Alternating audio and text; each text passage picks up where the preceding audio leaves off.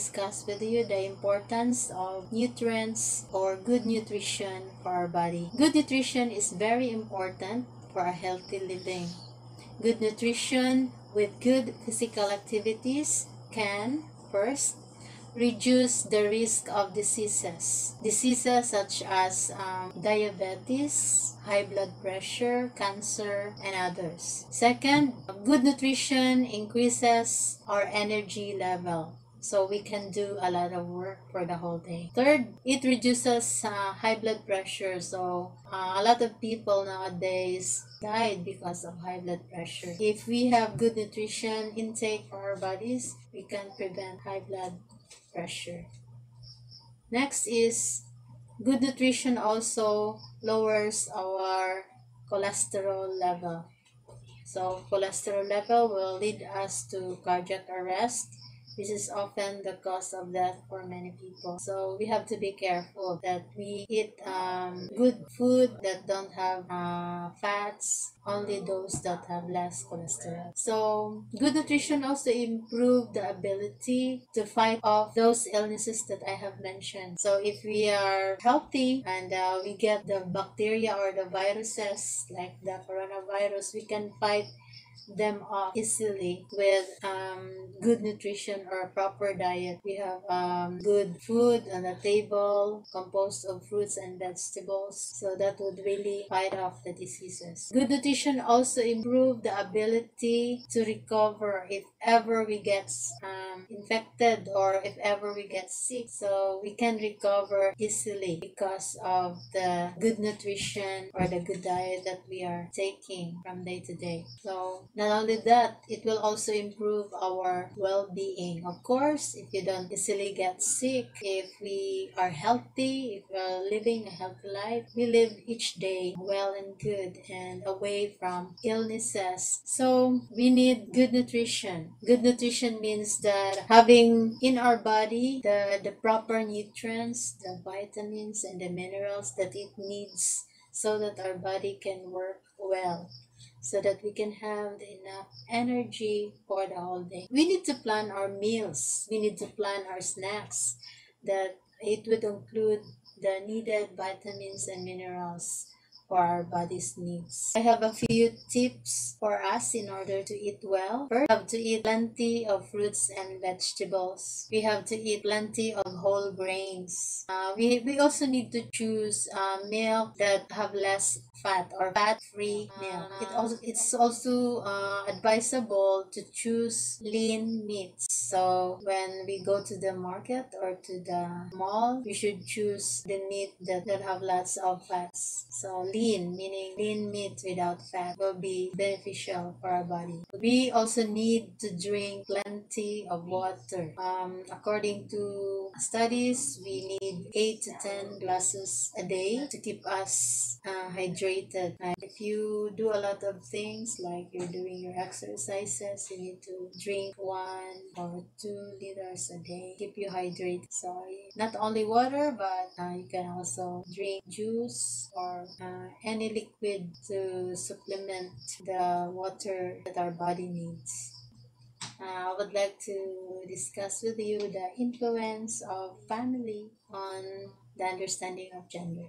So as we know, family is very important, especially for children and teenagers. Children usually watch their parents interact with others. They make choices, they determine the right and wrong, how to choose the right and wrong based on what they have seen or what they have observed from their parents. So in this, it greatly impacts on their decision making concerning their moral values or on their understanding on gender equality or gender biases and how they perceive concerning this issue. Conversely, a family that is often critical of a child's performance may lead to a reduced self-esteem. So it really depends on how the family is teaching their kids on this issue. So family life can influence a lot on their identity. as a person. Another thing, the relationship between religion and gender equality is a complex one. Religion plays a vital role in shaping the cultural, the social, economic, as well as the political norms in many parts of the world. In addition, faith based organizations and institutions are among the largest and most stable and well resourced social networks that also has great influence on the issue of gender equality. So, in different churches or different religion teaches differently based on their doctrines or set of beliefs. As much as possible, we will not be so judgmental.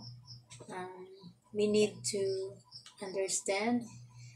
Um, we need to understand what the Bible really teaches us, and also we also need to give respect for those people, especially um, the LGBT community, because these people are also created by God and God loves them as well.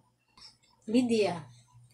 Yeah, everybody knows that nowadays, especially during this pandemic, social media is very is not it's not just a part, but it becomes the center of everyone's activity.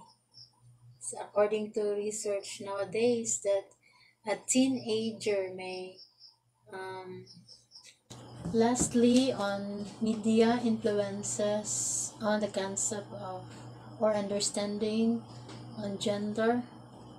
Yes, we cannot deny the fact that social media nowadays, not just social media, but um, TV shows and everything we can find on the internet greatly influences one's belief on gender.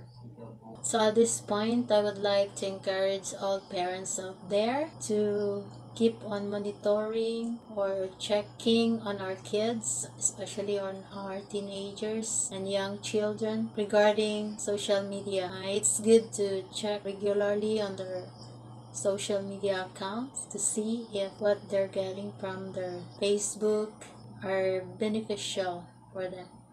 So it's our responsibility as parents to monitor what our children are learning from the social media. So I would like to thank everyone for listening. I hope you have learned something. I am no expert on this, but I'm just sharing what's on my mind and according to my observation and as a parent of a teenager. So I would like to thank you. I hope we are in this together. God bless and keep safe everyone.